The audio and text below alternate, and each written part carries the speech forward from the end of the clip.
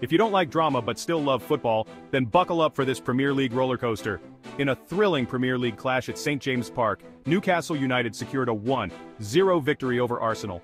Alexander Isak's early header in the 12th minute proved to be the decisive moment. This win not only marks Newcastle's first victory in 6 league outings, but also propels them to 8th place in the standings. Arsenal dominated possession, but struggled to break down a rock-solid Newcastle defense.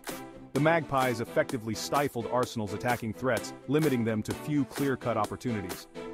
Declan Rice came closest to equalizing in injury time, but his header narrowly missed the target. With this victory, Newcastle exacted sweet revenge for their defeat against Arsenal at the same venue nearly a year ago. This result underscores the unpredictable and fiercely competitive nature of the Premier League, where even the most formidable teams can stumble against determined opposition. Stay tuned for more updates and match analysis.